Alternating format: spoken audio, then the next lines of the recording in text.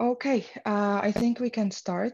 So thank you everyone for joining, and the webinar is also live on the Alliance Facebook page. So today we do have a packed agenda, so we're gonna start now. So just to give you a brief about what we're going to discuss today in our webinar, we do have a presentation from YLabs on tackling barriers to cash and voucher assistance for unaccompanied adolescents by co-designing with adolescents. And then after the presentation and the Q&A, we're gonna have some updates from our colleagues from Save the Children regarding the CP and Cash Toolkit, and then we're going to have plan to present their latest evidence review, CVA and adolescents, and then we're gonna have the CP Alliance to present the paper on social policy and child protection paper.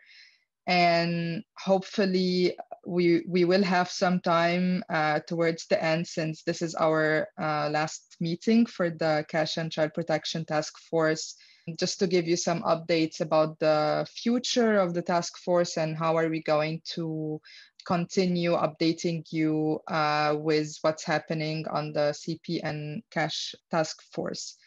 So I'm going to hand it over now to my colleague Eleonora to present YLabs and what they're going to discuss today. Over to you, Eleonora. Thanks, Miret. Hi, everyone. I'm just going to introduce our speaker, Katie Ash, who is a design lead at YLabs, where she works at the intersection of human-centered design, research, and youth empowerment. Katie has been working for YLabs for quite some time, and especially on this project in coordination with the IRC. This project aims to explore CVA for adolescents using a youth-driven design methodology that is particular for YLabs, and that she's going to introduce to us today. So without further notice, I'll let Katie start the presentation. As usual, we'll have about 20 minutes presentation. Feel free to put your question in the chat or in the Q&A section. And then at the end, we'll have time to address those, or you can also feel free to just unmute yourself and ask directly to Katie. So Katie, over to you. Hi, I'm Katie. Today we are going to discuss a little bit about the way that YLabs and IRC are working together, some background on the project, which we are calling Taageero Cash, some of the basics of the design research methodologies that we'll be using, and then some basics about the next steps, which are called rough prototyping, which is basically just making early examples of solutions to the problem. YLabs is a design and research organization, and we work to improve health and economic opportunities for young people 10 to 24. We follow a process called youth-driven design. Kind of comes from the concept of human-centered design, where you put the humans that you're designing for at the center of your process.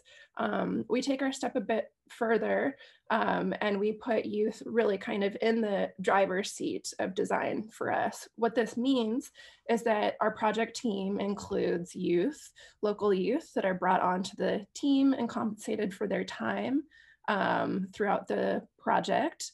Young persons' perspectives are shape both the problem framing, what we focus on, and they co-develop the solutions with us instead of us just developing all of the concepts and then sharing them with the youth.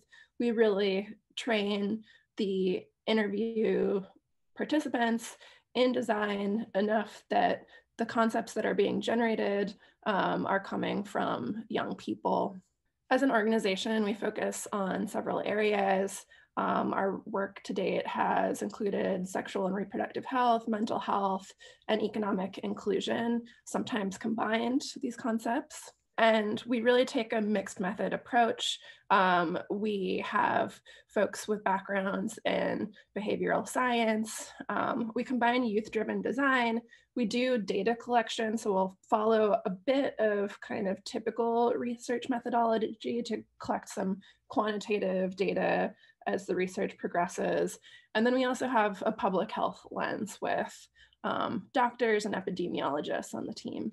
I won't talk through all of the steps of our process, but today I'm going to cover what design research looks like, how that is different from a typical research process. After design research, you then take what you find and you synthesize that, you find patterns, you map out the system, you understand your user better, and then you start to generate solutions that might solve the problem that you're trying to solve for your user. And then rough prototyping is essentially really inexpensive, rapid tests that get you closer to being able to answer the question very rapidly. And then it just kind of increases in fidelity as you go on through the process of design. Ultimately, you get to implementation recommendations that are based on data, that are based on really deep understanding of who your users are, as well as a lot of experiments that you've run along the way through testing, testing things with users such that they can give you really good feedback on a bunch of different methods, in this case of service design. So some basics about Taageero Cash. Our four main research questions were focused on creating a safe cash and voucher assistance program for adolescents, including unaccompanied and separated children in the Shedder refugee camp in Ethiopia. And the project has four main research questions. We're looking at what is the optimum delivery model for adolescents living in different care arrangements and humanitarian contexts. Can CVA provide directed to unaccompanied and separated children lead to improved child protection outcomes? Looking at some around that. What are any of the unintended or adverse consequences for adolescents? So taking a strong look at any of the safeguarding measures that we are watching out for. And what, if any, kind of complementary skill building for adolescents is needed to ensure ideal use for CVA? So is there anything that we could pair with the CVA to create a better condition for the youth? Some basics about the Shedder refugee camp. It's one of three complexes in the Jijjiga refugee complex in northern Ethiopia. It was opened in 2008. It has almost 11,000 Somali refugees. Over 55% of the population is under 18.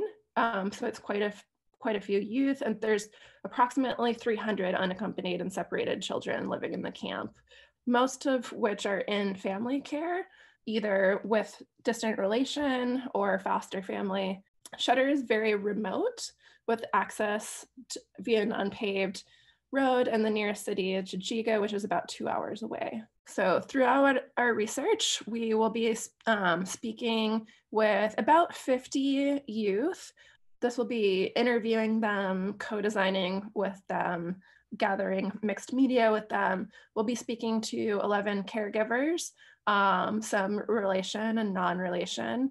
And then another really important thing that comes into design research as well is speaking to the other influencers in their life, thinking who are the people that really kind of form the relationship universe that affects unaccompanied and separated children in the camp. So we'll be speaking with folks like youth group coordinators, administrators who oversee youth programming, community leaders who are identified by the youth that we speak with, as well as other folks within the camp. A typical process for us as well as we start out design research is that we map out the behavioral barriers that we find in literature review.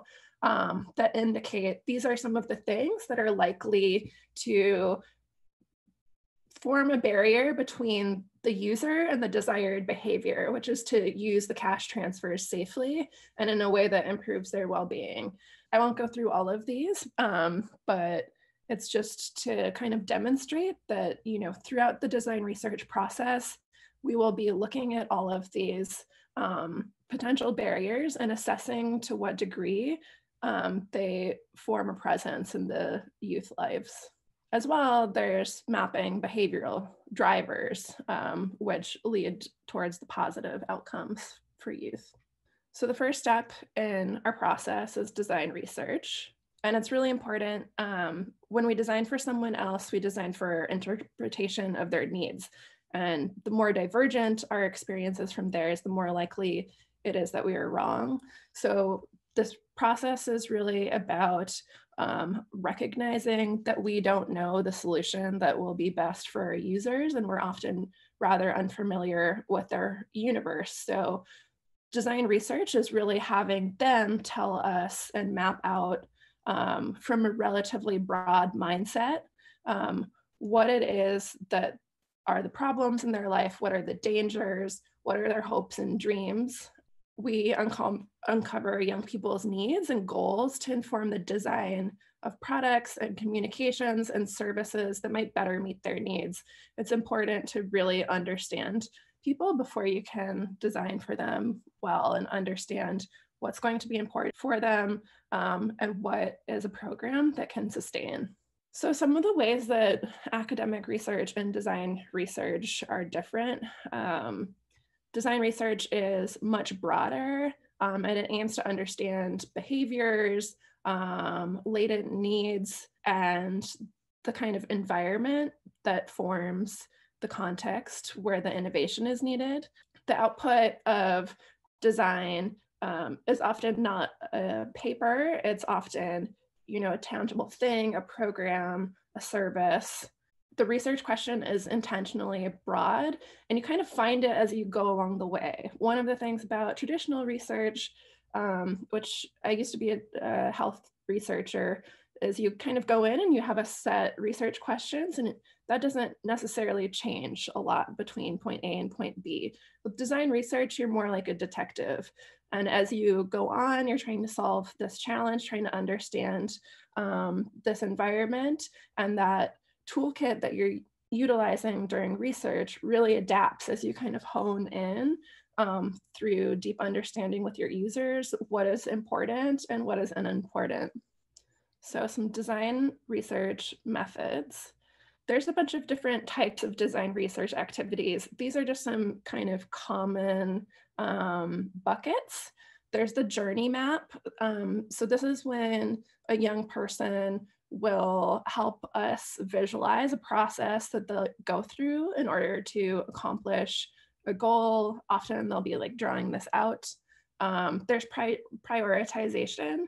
A common one that we will do, for example, is to have different types of adults, like, teachers and parents, and have them kind of arrange things in the level of importance that kind of impact them, and ask a question like, who would you go to advice on X? And have them kind of arrange who they would go to first, who they'd go to second, and go to third.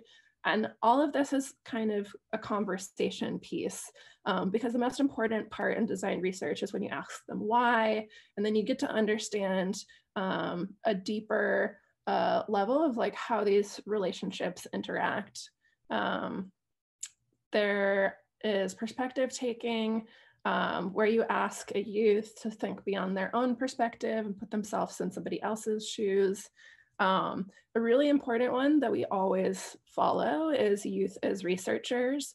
And this really is having youth directly inform the data collection, have them be a part of the research team, and make sure that the youth voice is always in the room so that our design research doesn't drift off course.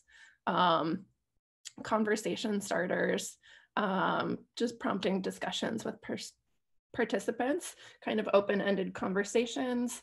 I feel like you learn the most during design research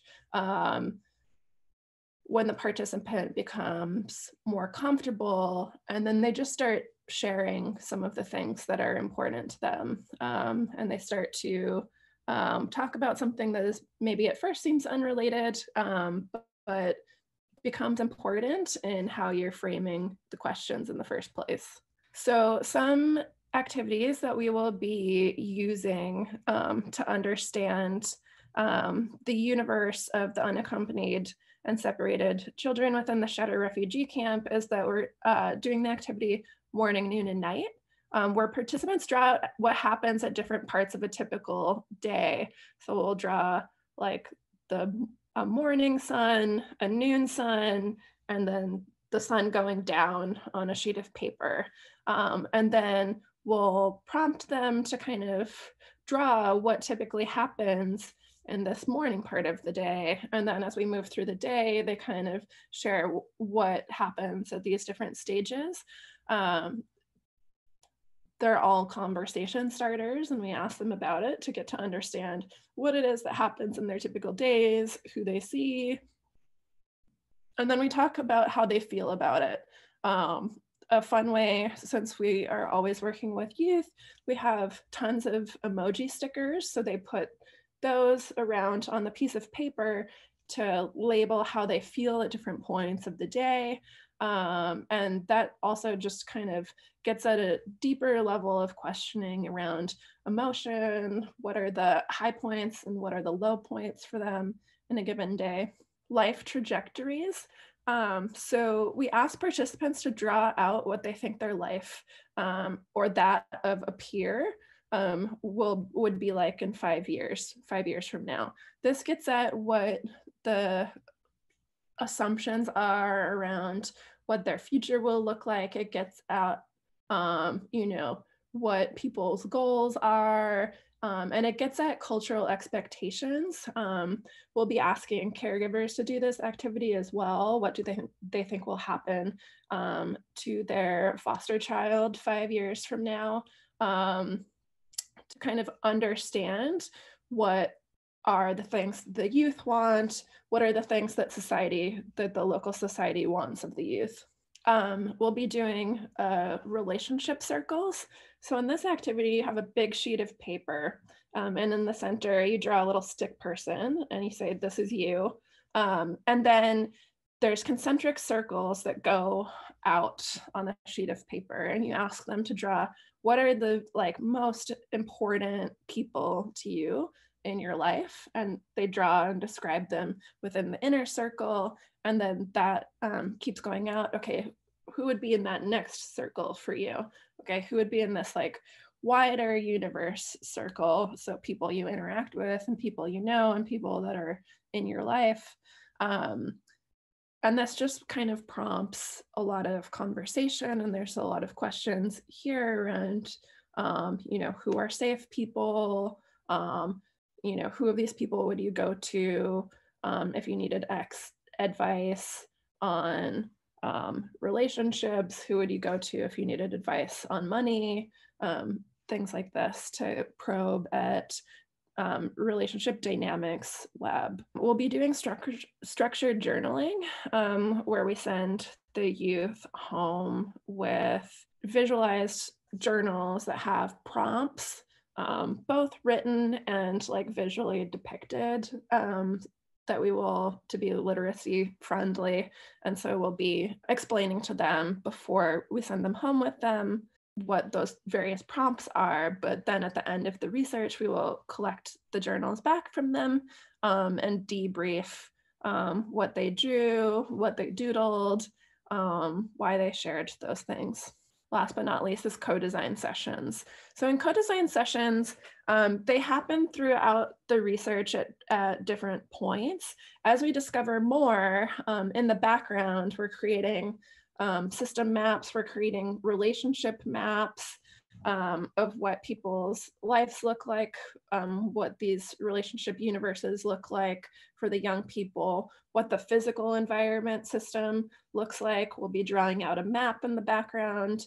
We'll be drawing out kind of behavior and relationship to money map. And then we'll do co-design sessions for various parts of designing the program with the youth participants themselves, where they come in, we train them in design, and then we do a highly interactive session where they're generating ideas to various problems that we're seeing. So they come in really heavily.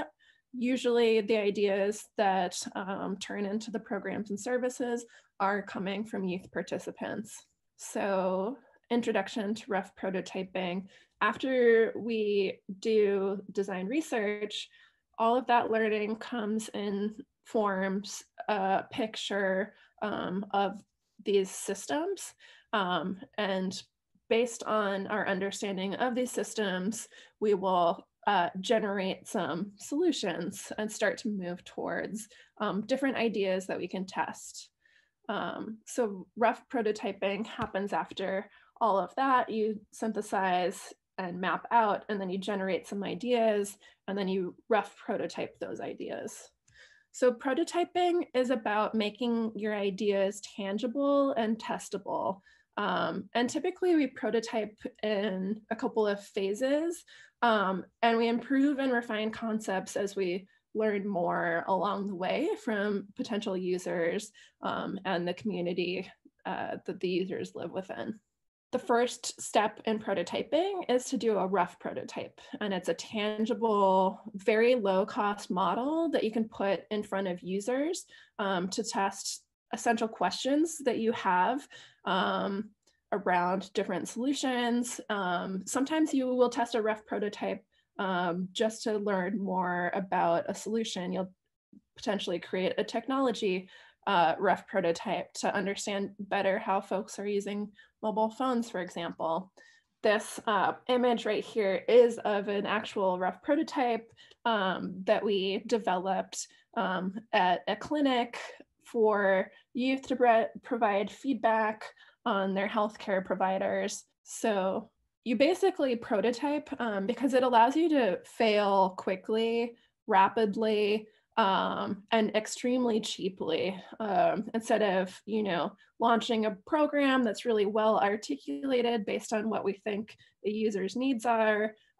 We're showing them a lot of concepts that took us 15 minutes to draw on a piece of paper. And this elicits a really different kind of feedback that we get from users.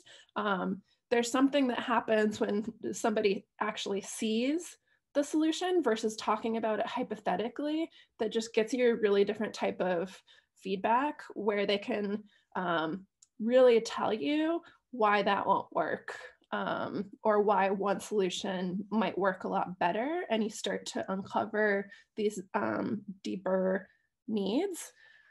We're always asking ourselves, what's the cheapest and fastest way to get an answer to a question when we're testing rough prototypes? It's still definitely a moment when you're learning, and it kind of along the way will become something that is more refined, that looks more like a finished program. The other thing about rough prototyping, that's one of the things that I love, is that you kind of have to make them look bad. You have to make them look like really early stage because people are so friendly everywhere that if something looks finished, they want to compliment you on it. They want to tell you that it looks good. Folks will not be as critical with you, but if you have just early prototypes that look not great, that are just stick figures and it's drawn out, and you have like a diagram of how a program would work, they will tell you all of the reasons why that won't work because it doesn't look like you've built it yet. There's a lot of different ways of testing. You can do paper prototypes. For services, you can do role plays and experiential prototypes. And this is usually, just like in a research room or a side room where you ask a participant to role play their side of a service experience, and then you're doing the other side of a service experience. So I'm like pretending to be a nurse that, does something a different way than I typically would. And then you kind of debrief that scenario. Another common one for testing a service or program is to create storyboards. So you just draw out different frames of like a comic, and you say like, this happens, then this would happen, and then this would happen. And then they can kind of visualize themselves going through that process and give you feedback on how that would feel, if they think that would work in the community context. Oftentimes I'll ask a participant if they think other people their age would like it, to get at their kind of deeper beliefs around it, so that they don't have to personally give you bad feedback. They can becomes depersonalized, and they can give you feedback that they think their peers would feel about it. And then a very, very common one is paper mock-ups. So just markers, sheets of paper, drawing out phone screens even, that create a representation that's good enough that people can understand what is happening through the drawing. But again, it needs to look rough such that you get really positive or really plentiful feedback on your solution. So that is just some basics of the background of our methods and the process that we will be following for this project. Are there any questions? Okay, so before I open up for question, I just see there are some questions. So I just wanted to clarify where we are at with the project and what's IRC's role in the project. So basically, we have not progressed as much as we wanted on this project, just because due to COVID and other unforeseen issues in Ethiopia. And so at this stage, this is where we are at. We developed with YLabs all these, and we developed a research, what we call a design research guide tailored for Ethiopia, that we will be testing, and we will be training the team in IRC in Ethiopia in late January. So the way this is that we will have, we have HQ involved in IRC for technical soundproofing, all the materials. And then we have, here you go, thanks, Katie. And then we have the IRC Ethiopia team, who has a child protection team following up the unaccompanied and separated children and providing them case management. And they will be following these adolescents throughout the whole process, from research to the actual delivery of cash. And then we have an ERD team. And so they will follow up also the distribution of the cash and the post-monitoring once this ideation phase is completed. I also want to mention that we have an advisory group for this project, and you can see the organization. Some members might be on this call actually. And that was because we wanted this process to be participatory and to ensure that we were linked to other similar projects out there, or that we didn't duplicate, or that we prevented any risk or mitigation factor that other encountered in similar projects. So that's just to summarize where we are at now. I think I can now open it for question. Feel free to also raise your hand and unmute yourself if you want to ask those questions. Otherwise, I'm just going to read through some of the questions that came in the chat. Somebody is asking if there is a prototype project for North Syria adolescents. The answer I would say is not with us and not with the YLabs, but I don't know if any other organization is doing that. Another question for you, Katie, is how did you involve, or we will be involved, various needs of people with disability in the research? Yeah, there isn't kind of an explicit directive within the research to focus on disability. That being said, it will likely in some way show up in the research, as it often does when speaking with quite a few youth and speaking with a lot of folks within the camp who work to support youth that have kind of more complex case histories. Just two additional questions. So Lauren was wondering the time frame for the project. So technically the project is supposed to end at the end of May, June of this year. We're asking for a cost extension, no cost extension. We're still negotiating to allow us for more time. But at the moment, as I said, the YLabs team will do the training and start the key informant interview and focus group discussion using this methodology at the end of January in Ethiopia. And then we'll move along from there. Somebody is asking, Katie, what risks do you foresee in undertaking this research? Well, one of the things that we've been talking a lot about and IRC is really focused on is making sure that when we conduct this research, we don't create too much excitement within the community about the upcoming pilot that will happen after the research. There's definitely a possibility that this can create an environment of pressure for the youth that participate in the research, feeling like there are financial implications to the research, as well as word spreading, within the camp that this pilot is going to happen, which could potentially lead and has led in programming before to creation of an artificial environment where youth may become eligible for funding by becoming an unaccompanied youth. So what are some other things that you would speak to, Eleonora? Yeah, no, I think what you said is correct. Yeah. Katie, we want to we already kind of drawn what we think are the risks, yeah. But we want to really hear from the adolescent if there is anything that we have not foreseen. I remember in another project, we all foreseen the adolescent abusing the use of cash and really use it to buy alcohol and drugs. And then instead we didn't foresee that they would actually sell the vouchers to actually get the cash to buy cooking products. So we really want to hear from them in those respects. Aftab, yeah, please go ahead and unmute yourself if you can. Thanks, Mansi, Eleonora. Thanks, Katie, for the presentation. Yeah, my question is, in the methodology, if you provide stories to the different scenarios to the adolescents and communities, I was wondering that would they get biased with this to answer in that direction?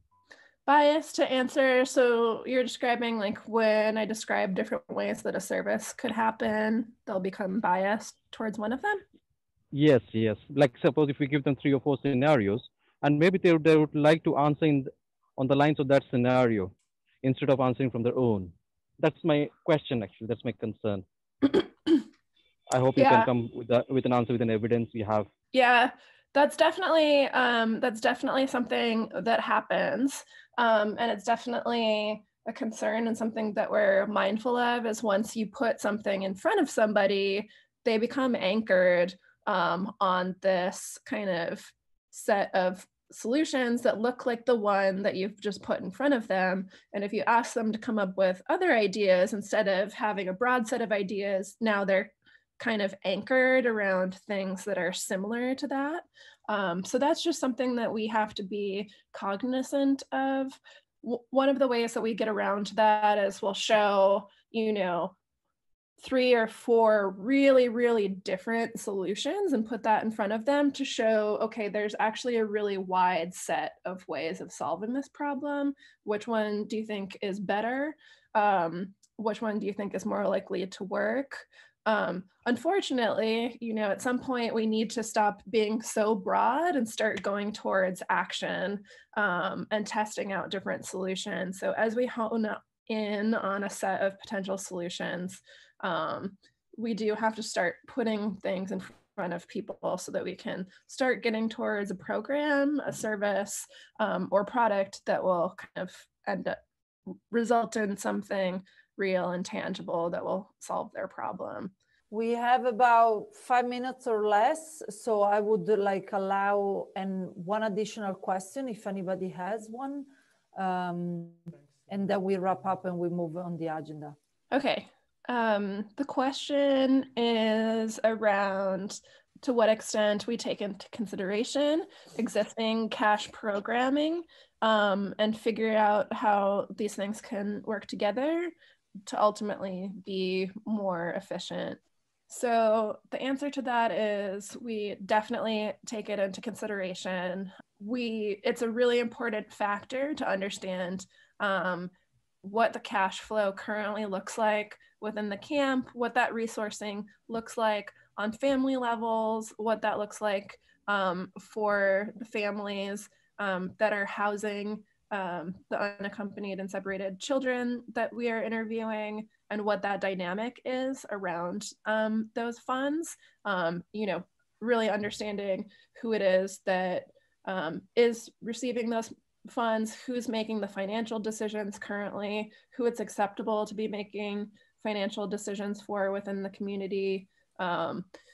There's a lot of different factors that we consider here, and definitely we will be interviewing other folks within the camp who oversee the cash programming, not just from the participants and users perspective, but also from the administrator perspective around cash to get kind of a better systems overview. So these things will definitely be something that is factored in heavily in order to make sure that what we design is going to function well within the current systems. Yeah, and just to add the last piece before we wrap this up, like one of the key criteria to select the country when we had this project was there needed to be some cash disbursed in the community to adults as a key criteria, just for this not to like have any tension within the community, which is the case, not done by IRC, or I'm not sure if it's done by IRC, and is not like a blanket distribution, but it is there on a case-by-case scenario. So I think unfortunately we need to move on. Thanks a lot. If you have any question, we'll be sharing this presentation and you can as usual email us to ask additional question for Katie. Thanks a lot, Katie, for being presenting this project here today. Mirette, do you want to put up the presentation? Okay, perfect. So yeah, I think we can start with, I think I saw Laurie. So maybe we can start with Laurie, a presentation from Save the Children, just to give us some updates for the CP and Cash toolkit.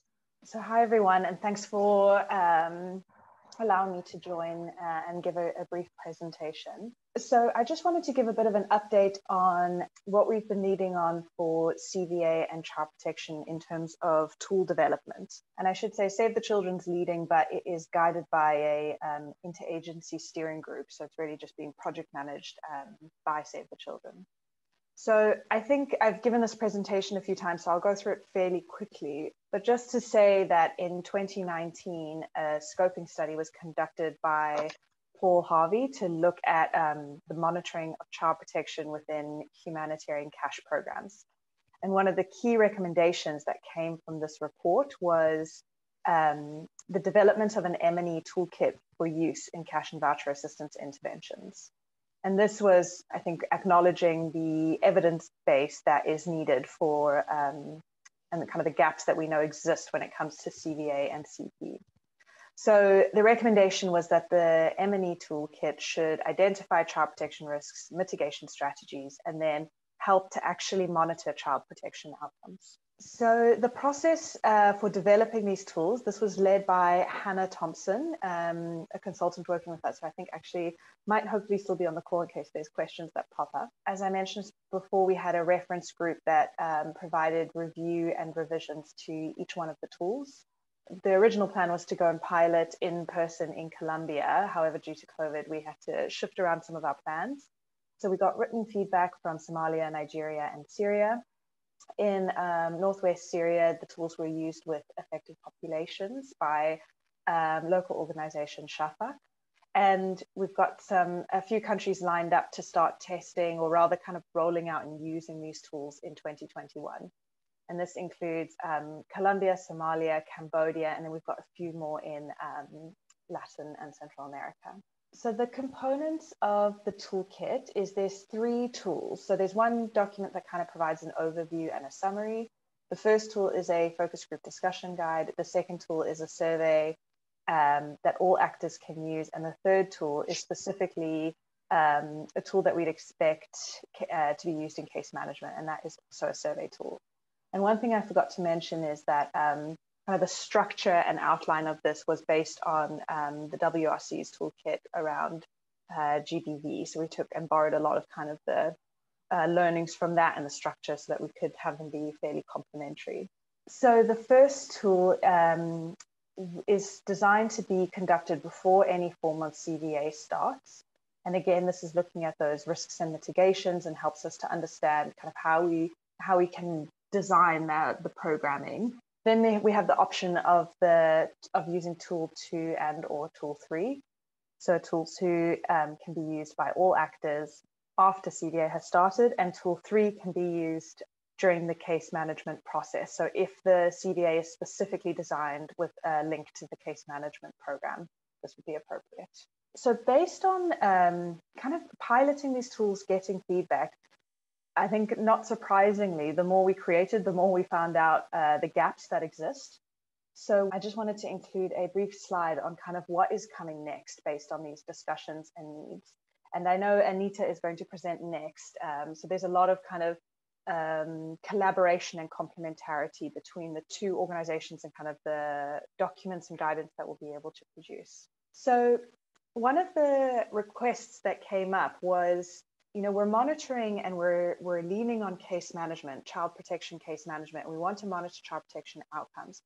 But one of the gaps that was identified is we don't actually have tools for caseworkers to discuss money management or budget management with the families they work with. So Hannah's led on the development of a money management toolkit for caseworkers. And this includes a script for caseworkers to use, things for them to discuss with families, and then several budget management tools. And this is really some basic tools of what are you planning on spending, what are your income sources, and then what are you actually spending, and then has a few selections on kind of how to prioritize.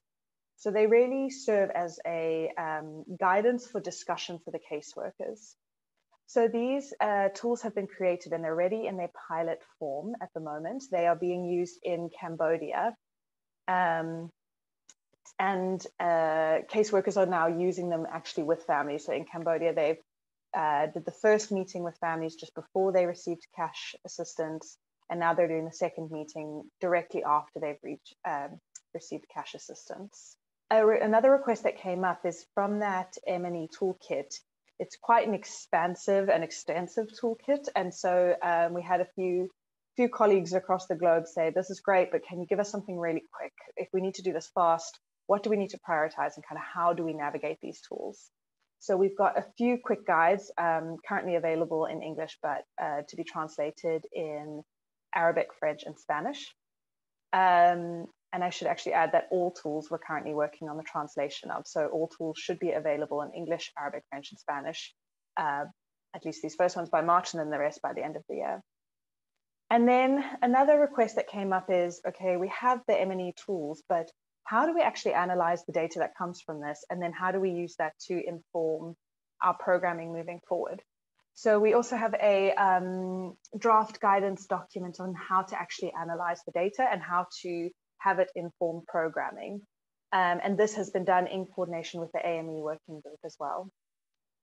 In 2021, I'm sorry, that says March 2020, but it should say March 2021 at the top. So for the remainder of the year, we're working on an adolescent-friendly tool.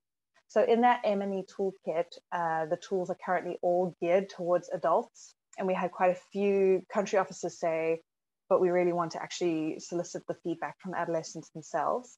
So Plan, and Anita will talk more about this, I'm sure, has done quite a lot of work already on kind of specifically the adolescent focus of CVA. So we're going to be looking together at how we make an adolescent-friendly tool that kind of can get this feedback throughout the program cycle. We are also looking to create a capacity building package. So this is geared towards child protection and also CVA actors. So we're hoping that we can kind of demystify the two sectors for each other in this package and have a shared understanding. And with this, we're going to focus really on a face-to-face package. But of course, we very much acknowledge the times we live in. So it will be working as well with Plan and WRC on the content, and then Plan taking forward kind of the e-module element of that. And our goal is this year, as countries are piloting and using that M&E toolkit, we want to collect data and create an evidence report. And this is in hopes of kind of adding to the evidence base for CVA and CP, acknowledging those gaps. So if any other organization is interested in seeing the tools or interested in piloting them, please do reach out to us, because kind of the more we can get this, more data we can gather, the more evidence we can put behind CVA and CP. And then the last two pieces is one specifically on guidance for cash and voucher assistance for child-headed households and unaccompanied children.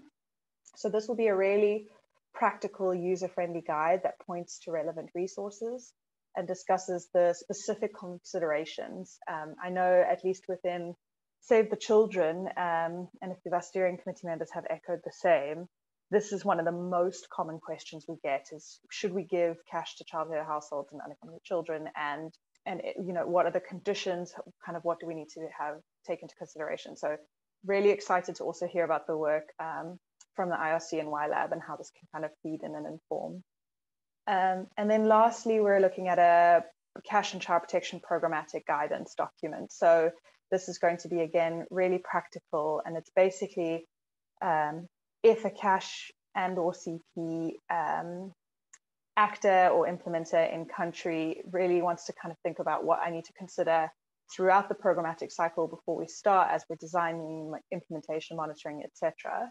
This will just have kind of all the resources that are out there linked in one place, with guidance on kind of where to start and how to move through the process. And we can go to the next slide, but the next slide just says thank you. And if there's any questions, I'd be happy to look at them in the chat box and respond.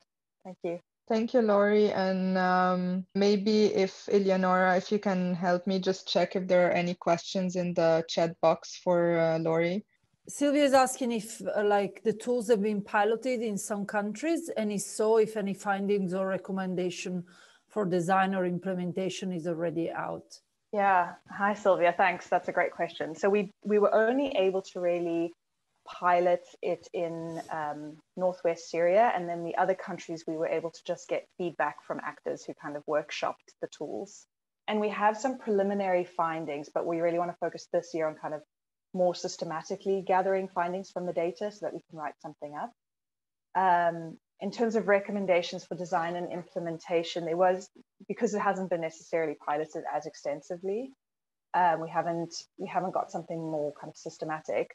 However, there was, Shafak did present, and I think there is a recording of kind of their experience using it and their recommendations that we could potentially point to or circulate.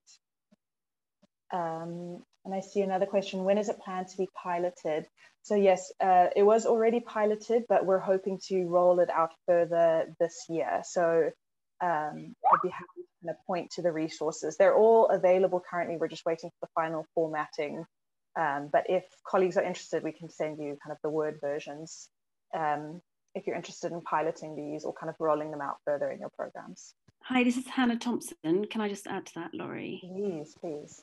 So just to add to what Laurie said and sort of reaffirm that, so Shafak basically involved a quite small number of recipients of cash and voucher assistance because of the fact that we have restrictions, I mean, both because of security, but also COVID. And so whilst they did have findings, it's not something that we can generalize yet. And so we will be producing a report where we hope to get more of this data from other settings.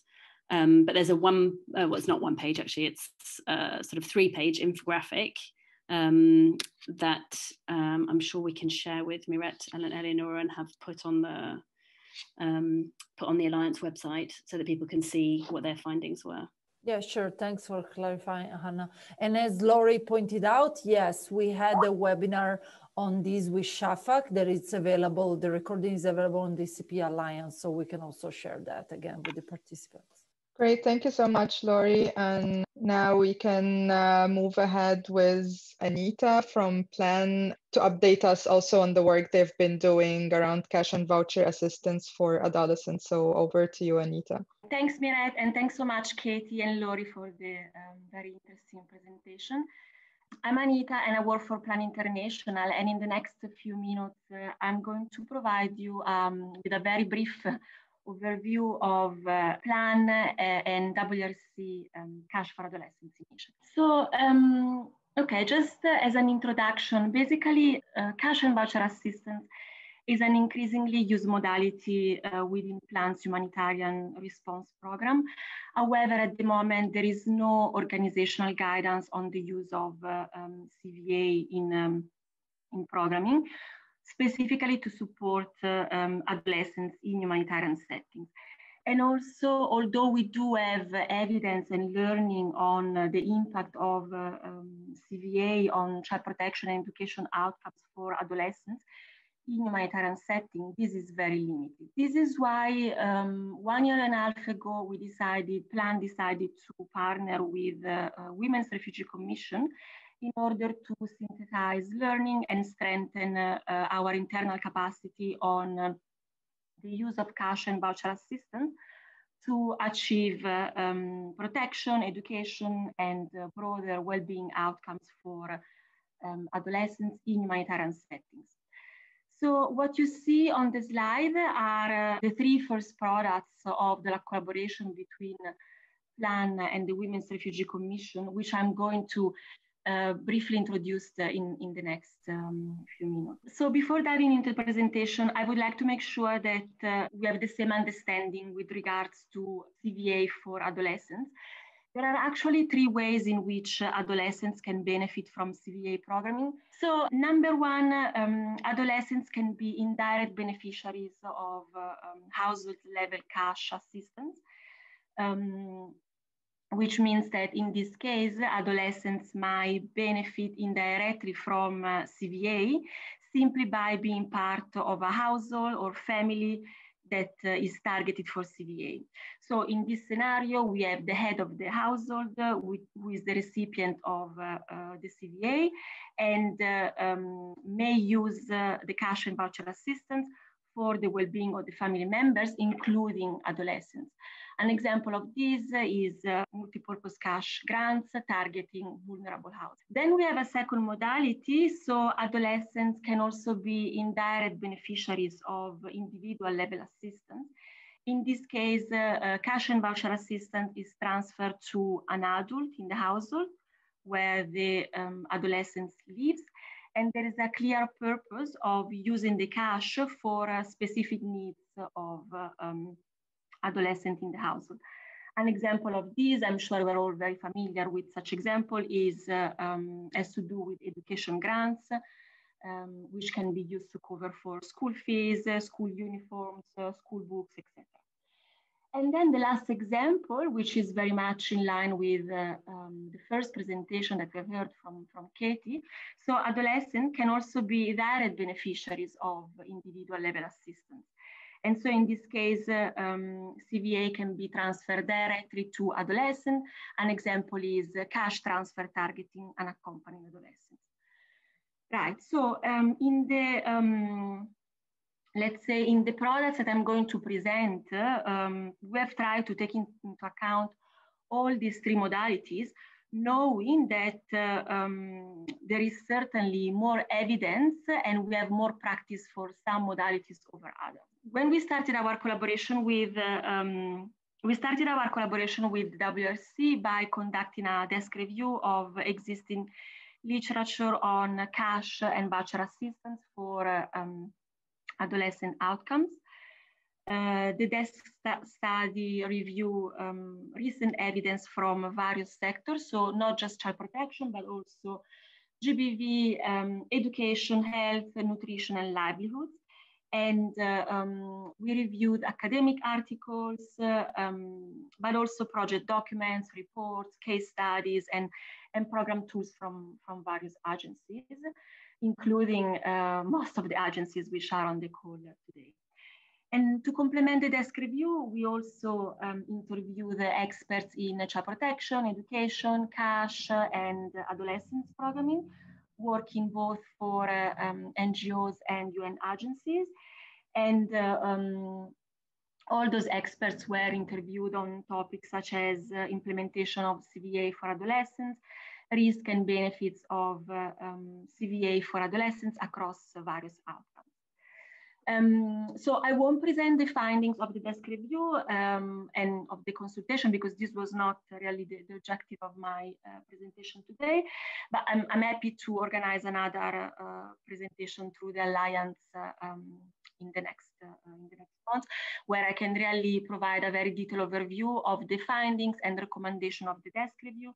Just for you to know, the findings and the recommendation touch upon topics such as the use of sex, age, and disability disaggregated data in CVA programming, targeting adolescents as direct CVA recipients effectively and safely. There are also some interesting findings around cash plus programming. So recommendation around the intervention that should be implemented alongside cash and voucher assistance. And then there are specific findings related to the various sectors that you see listed there, such as child protection, education, sexual reproductive health, and so forth. Together with the Women's Refugee Commission, we also conducted counter-assessment in Central African Republic and in Egypt in 2019 to document lessons learned of plans project using CVA for adolescent protection, education, and well-being outcomes. So specifically, oh, sorry, it's not very visible, but specifically our project in Central African Republic is a project where we provide cash transfer to foster and notified families alongside a package of child protection services such as family tracing and notification, life skills, and positive parenting. While the project in Egypt is more focused on education. So through this project, we provide education grants to Syrian and Egyptian families to improve access to education services and retention for children and adolescents up to 14 years. And as for the project in CAR, the education grants are accompanied by other interventions such as rehabilitation of learning spaces, provision of learning material, training of teachers, and life skills and positive parenting sessions.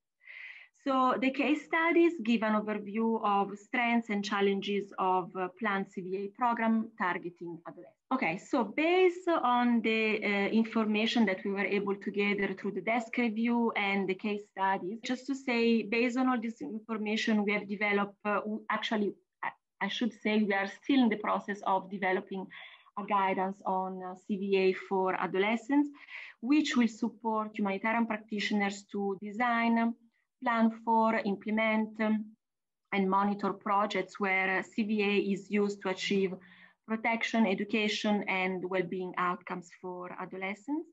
As you can see, the guidance is structured around the program cycle management phases.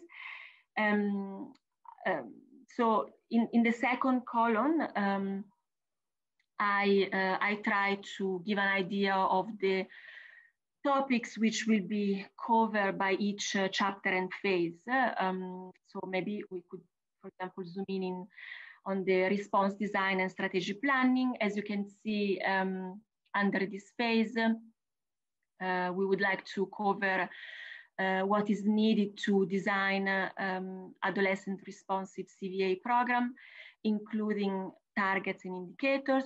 We will cover targeting with specific consideration on when it's best to target caregivers and when it's best to target adolescents. And then following on, there will be some key consideration around selecting the transfer modality and delivery mechanism, defining value, duration, and frequency of the cash transfer, and then consideration around sustainability. Just to say, in plan, we do have an adolescents responsive program framework, which, as you can see, has a specific goal, objectives, outcomes, and activities.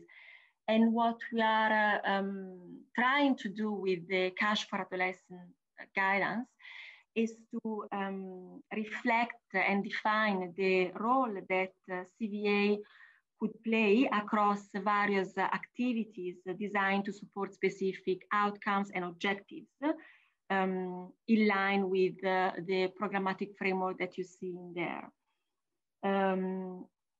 So we've really taken the standard activities that we implement under child protection, education, and other sectors, and really think, okay, what could be the role of CVA across all those interventions. As you probably know already, CVA in some instances can be used as a program input, as a compensation to staff, but also to relieve economic barriers. So that's the end of my presentation, but maybe I just would like to reaffirm what Lori was mentioning before. Alongside the CVA guidance plan intends also to develop a capacity building package, and indeed we have discussed with Save the Children the possibility to pull together our resources so that we could develop both face-to-face and online capacity building package. And also, as you have heard, SAVE is also developing guidance on CVA and child protection.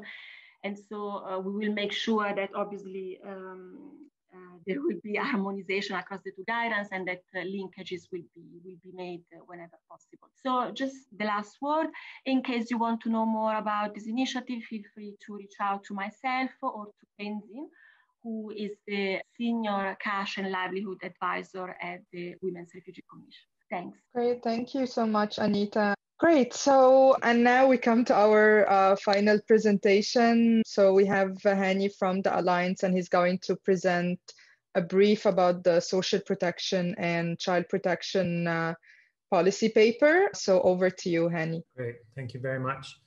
Hi, everyone, and Happy New Year to those that we haven't talked to before. My name is Hani Mansourian, and I co-coordinate the Alliance for Child Protection in Humanitarian Action. As some of you may be aware, when COVID happened, we started several collaborations across sectors and with different partners to develop material that would help the sector basically better do the work that they normally do under COVID. So a lot of our work has focused on adaptation of our typical work to the COVID situation.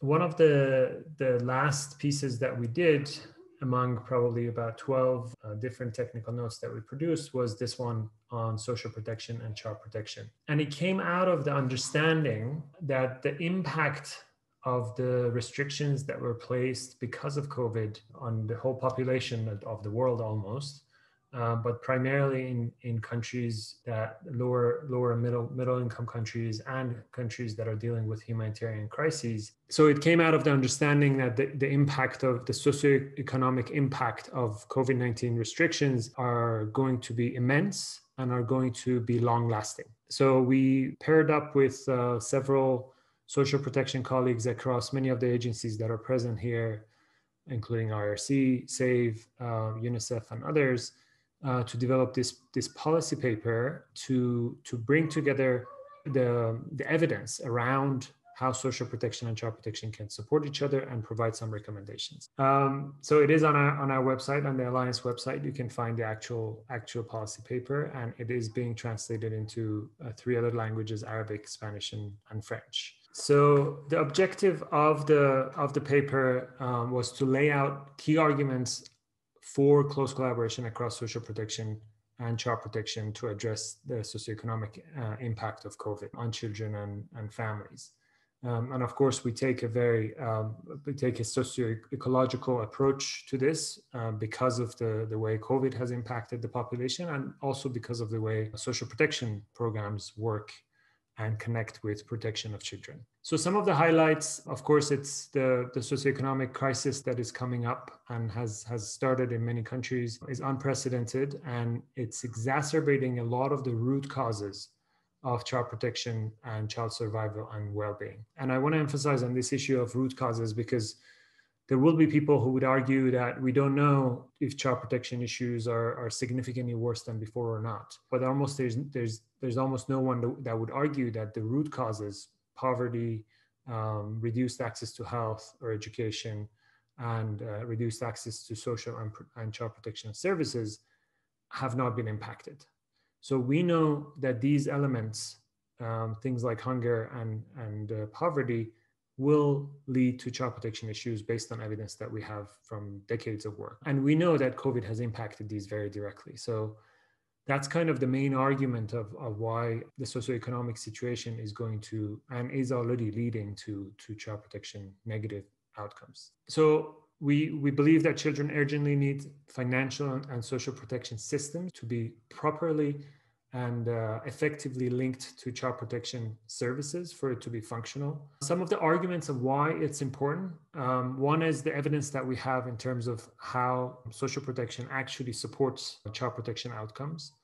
The second is on the synergies that exist. In many countries, as you well know, social protection and child protection actually fall under the same ministry. So there are lots of natural synergies that exist between the two. And thirdly, the consistency of bringing together expertise from both sectors, consistently bringing expertise from two sectors will yield substantially better results. And this is again supported by the evidence that we have reflected in this paper. Some of the evidence that we have uncovered, we kind of categorize them into three categories. One category is about how risks and protective factors that link to negative child protection outcomes can be supported or addressed by social protection. So there's a quote there from the paper that talks about how social protection can contribute to the reduction of risk factors and strengthening protective factors related to child protection issues, such as violence, risky sexual behavior, child marriage, and others. So the second category of evidence that we have covered in the paper is about how providing support to caregivers can lead to better child protection outcomes. As I mentioned, it links back to the whole socio-ecological model and approach that we have based this whole policy paper on. And the last category is on the increased access to services that can support protection outcomes. Again, as I mentioned, there are natural synergies between the two systems, the child protection systems and the social protection systems. We just often don't take advantage of those natural synergies that exist. Some of the recommendations are categorized into different categories. The first category is on financing, policy, and coordination. I won't read through all of them, but I'll just mention a few and we move forward just for the sake of time. Under financing, policy, and coordination, one of them is on urgently including child protection components into social protection projects. There's a lot more detail in the actual policy paper if you go and look at it under each of these. Another element is how to join forces to inform and impact policy and how to work with donors and multilaterals to push them towards these synergies. Another category of recommendations is on program design and implementation. For example, we talk about ensuring safeguarding protection from sexual exploitation and abuse and protection mainstreaming and the participation of children in program design and implementation. Ensuring a focus on child protection at the design stage of COVID-19 social protection projects. There is actually a really interesting infographic in the document itself. I think it's one of the first pages. It's a child-sensitive programming diagram, which really helps kind of put a lot of these in perspective. Another whole category is on monitoring and evaluation, and it talks about, for example, building on learning from existing innovative and successful pilots. Linked to this, I will mention that there are multiple case studies that we have tried to bring into as an annex to this policy paper to help illustrate some of the successful pilots that have been taking place both in child protection and also gender responsive and GBV programming. Another category of recommendations is on the system-wide approach, ensuring that lessons from COVID-19 can help us design social protection programs and systems that are more child-sensitive, gender responsive, inclusive, and shock responsive. Again, these are just the top line of what is covered there. For more details, please go to the document itself and read it. Yes, as I mentioned, there are 5 case studies, and if I'm not mistaken, 2 of them are specifically on cash voucher assistance and humanitarian cash. So 2 of them are specifically from humanitarian, again, just from my memory, from humanitarian context. And the other 3 are from fragile or development context. So the way forward, we are mobilizing focal points from country level organizations and networks to have kind of regional and country level launches of this policy paper, because we want to make sure that this policy paper doesn't remain on the shelf and on the website, but rather becomes a source of change. So we are really trying to mobilize through an extensive launch plan that we have developed, thanks to Sarah and Laura and others. We are trying to implement this at multiple levels, from the global level to all the way down to the local level, to make sure that there's an impact from this policy paper. We are distributing the guidance very widely, and as soon as the Spanish, Arabic, and French become available, those also will be placed on our website and distributed widely. And we will have very specific launches of this. We are working, for example, with World Bank, which is one of the largest actors, as all of you know, in social protection and cash programming, to potentially have a launch jointly with them. So there will be a lot that will come around this paper. So I'll stop there and hand back over to Eleonora and Miret. Thank you very much. Thanks a lot, Hani. And we will be sharing all the material and all the presentations anyway. So if you'd like to get back in touch with the presenters later, feel free to do so. We only have a few minutes to wrap up. So just a very quick update from my side and Eleonora. So this is our last official meeting for the Cash and Child Protection Task Force. And as you may know, we've been saying this for the last few meetings. We're transitioning from a task force to having focal points from the Alliance in the different cash and protection working groups, such as the Cash and Child Protection Task Force under the GPC, and also the CALP, as well as organizing closely with the Cash and Child Protection Task Team, just to make sure that we're not recreating other coordination meetings that is already happening, but making sure we're really collaborating closely with other cash and child protection, or in general, cash and protection groups that are out there. However, we're going to keep the member list as is. So we're going to update you regularly, hopefully through maybe a quarterly newsletter with what's happening out there in the cash and child protection arena. Also, feel free to join the GPC as well. We had a call with Stefan from the GPC, and we're going to send along the contact as well if you'd like to join the cash and protection task team. So yeah, I mean, we will still be in touch with you, but maybe in a different form. Yeah, no, I mean, we are having meetings, Miret and I. So we had the meeting, as she said, with Stefan. We'll have a meeting soon with CALP. If you can think of any other group or any other particular forum where we should be active, please do feel free to send us an email and we will see what we can do. But at any time, we're also already in touch with the Save the Children and Anita for the work that they're doing to have kind of a more interagency and be sure that we are the focal point. So we can also work with them in terms of updating this group. If you want to do something similar for another project, not to duplicate efforts and ensure that